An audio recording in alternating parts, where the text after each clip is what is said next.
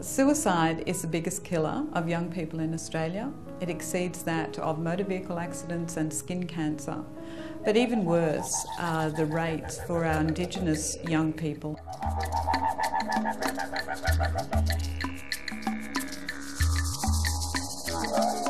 Our solution to this problem is an app, and it came about as a result of a conversation between a group in Broome called Alive and Kicking Goals and Helen Christensen.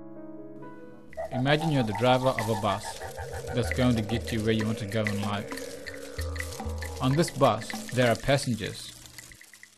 These passengers are a bit like your thoughts. We know that there's a high penetration of mobile phone usage amongst Indigenous communities, so we thought, why not combine a type of therapy through the technology which young people use, usually iPhones or tablets, so that we can provide access to this sort of automated therapy and break down problems of not being able to get an intervention that we think works. If you or someone you know is thinking of taking their own life, click the Help button now. The impact of the app, we hope, is twofold. Firstly, we're aiming to help people to reduce their suicidal thinking and therefore to reduce suicidal behaviour.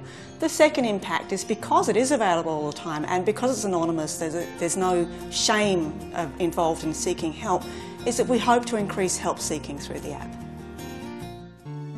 Your thoughts are like these rude passengers. You can know that your thoughts are there, but you don't have to believe them. You are the boss of you.